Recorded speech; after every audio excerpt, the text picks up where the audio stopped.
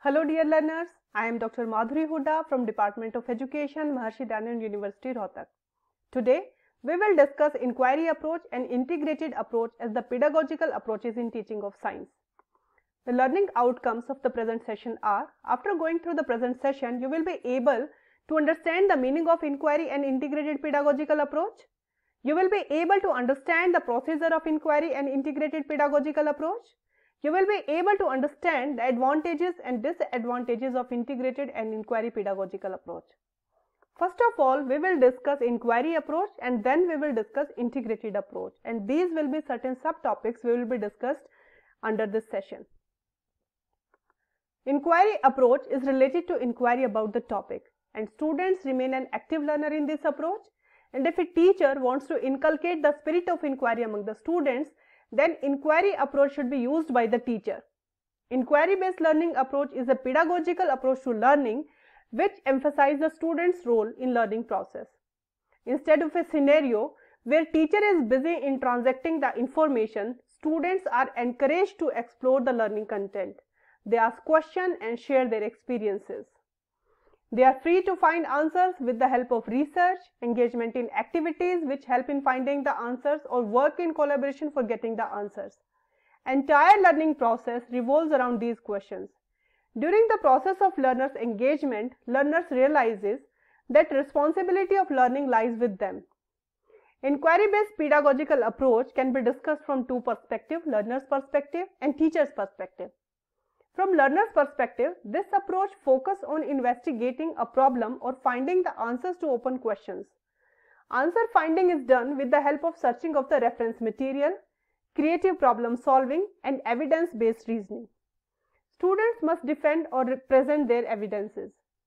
Inquiry-based pedagogical approach can be discussed from teacher's perspective also, and we can say in this approach, teachers work for helping the students to go beyond simple curiosity to a level of critical thinking and reasoning. Teachers encourage the students to ask questions and support them through the process of investigation. Adequate presentation of puzzling event and organizing a structured inquiry activity may be the task of the teacher, and various forms of inquiry activities can be used by the teachers like case studies, research projects, group projects, field work for the lessons of science, unique exercises specific for different situations, and all these type of activities direct students to develop and adopt unique strategies for finding answers to their questions. Now let us discuss the various types of inquiry-based learning. There are different types of inquiry-based learning approach ranging from very structured to the least structured suitable for different type of classrooms. First is confirmation inquiry. Here, teacher gives questions to the students along with the answers and method of reaching that answer. The aim is to develop investigation and critical thinking skills. Second is structured inquiry. Teacher gives students the open-ended questions and the method of investigation, and students are required to reach on evidence-based conclusion. Third is guided inquiry. Open question is given to students in group, and here the students design investigation method to reach the conclusion. Fourth, open inquiry. Teacher only provide time and support to the students, and students are to present original questions as per their own curiosity level. Then now we'll discuss the steps. Inquiry approach starts with the selection of a topic. The topic in science may be the functioning of an electric fan, and then the related and some puzzling event like switching of the fan in summers by the teachers can be planned. And once some puzzling event happens, students are prompted to ask the questions to the teacher. The teacher should not give answer to the students and let the students inquire themselves. The task which the teacher is to do is to answer the questions of the students in yes or no. And these questions may not be the answer, rather these are in the form of hypothesis. And such interaction between teacher and students will continue, and then the students will be asked to verify their hypothesis with the help of reference material. They may be prompted to carry out small experiments also, and the verification of hypothesis with the help of reference material and experiments lead to some collected data. An interpretation of this data and the result is approved by the teacher. So in this approach, students remain engaged in the inquiry process, and instead of receiving the ready-made information, they are the creator of the knowledge. Then there are some benefits of inquiry pedagogical approach. In this approach, students are active learners. As they are questioning and studying the things, they are concerned about the things so keenly that they automatically acquire many new skills simultaneously. Inquiry-based pedagogical approach is based on inclusion because everyone is able to access learning by getting answers to their questions. In this approach, teacher and students both know that the voice and curiosity of the students matter. Second, it's paved the way for a student-centered curriculum. Then teaching of science based on inquiry approach help in developing curiosity in students, and some experts believe that this approach takes the teaching process away from the stipulated curriculum, but it facilitates the learners to associate the curriculum with the experiences. It facilitates the students to think out of the box and in development of mental capabilities related to reasoning, problem solving and abstract thinking. Students get detailed insight into the principles of learning, and here the learner is at the center of learning process. And here in this approach, learner is active and independent to choose their own styles of learning. It helps in building of their self-confidence and improves self-learning also. Here, the learners are completely engaged in learning process, and this approach hooks the learners completely till the end of the learning process. Further, there are some other benefits also.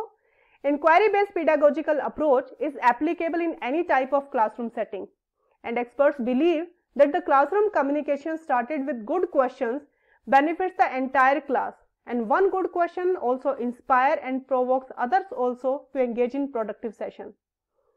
An inquiry-based learning method promotes a deeper understanding of the content, and the same principle applies to experiential learning also, which also keeps the students at the center. There are some limitations and disadvantages of this approach also. The teaching based on this approach is very slow and consumes lot of time. Moreover, all the topics and complete content transaction is difficult to be done by this approach, and this approach may not be appropriate for all the children from different age group as it demands a lot of maturity and focused behavior on the part of learners.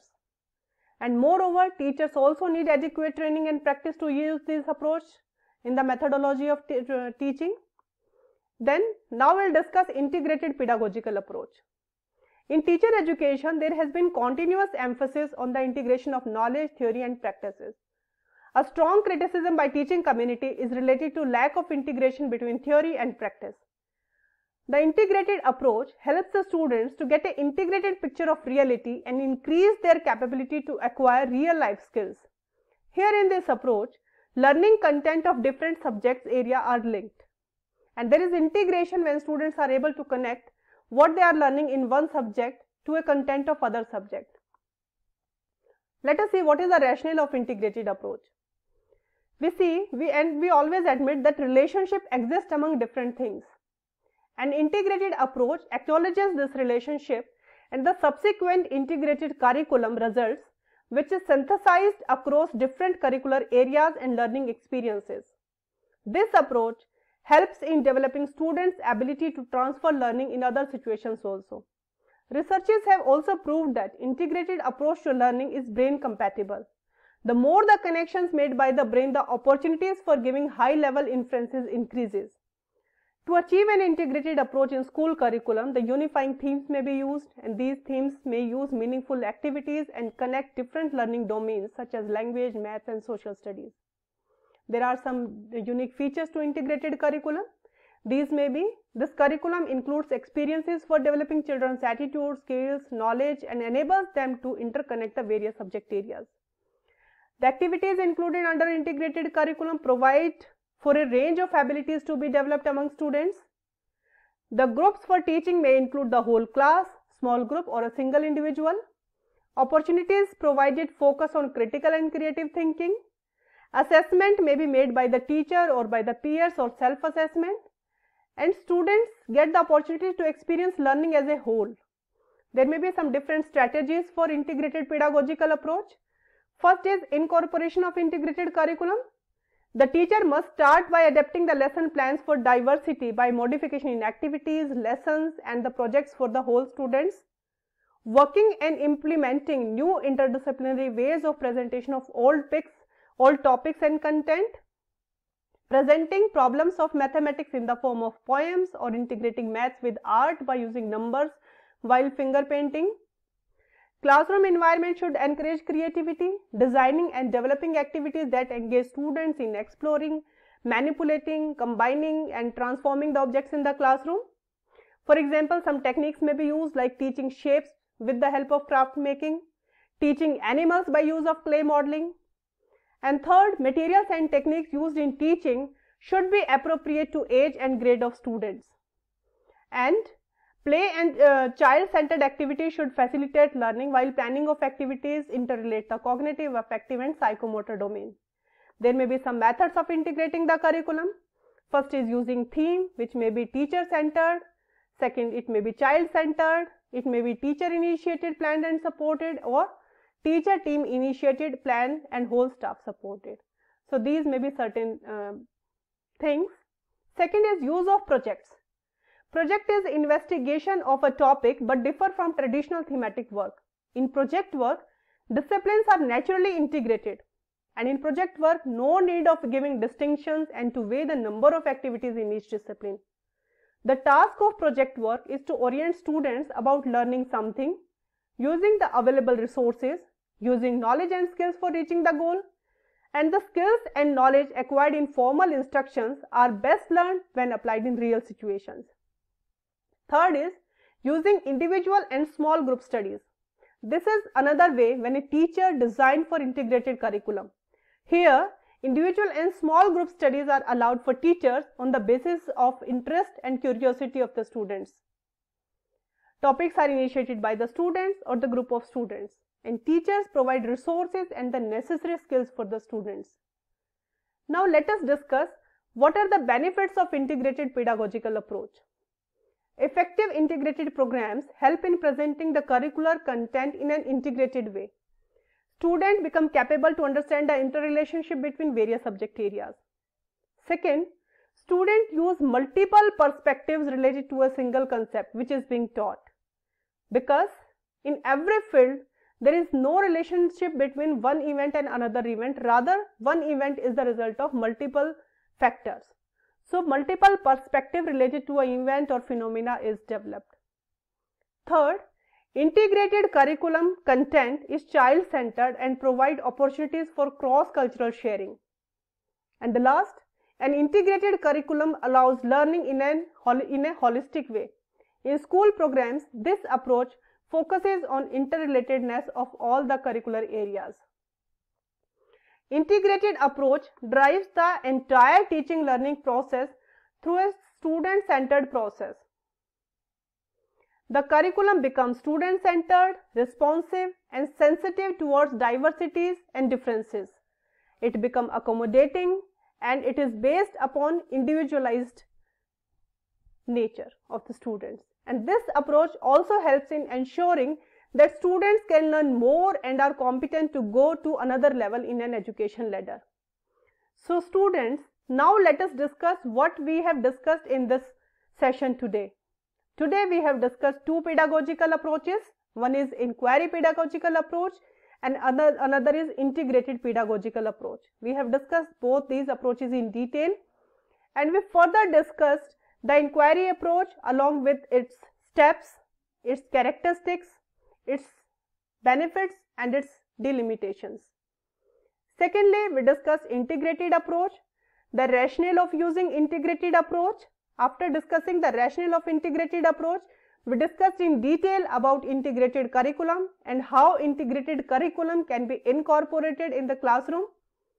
Second thing, we discussed how a teacher can implement integrated classroom by the use of various techniques and various strategies. Whereas by use of simple techniques, different subjects can be integrated. There was an example like using animals can be taught by the use of clay modeling. Then we further discussed the nature of integrated approach. We discussed the advantages of integrated approach and certain delimitations also. So after, I hope you have enjoyed the learning session of these two pedagogical approaches. So wishing you all the very best for your learning and for your coming sessions. Thank you.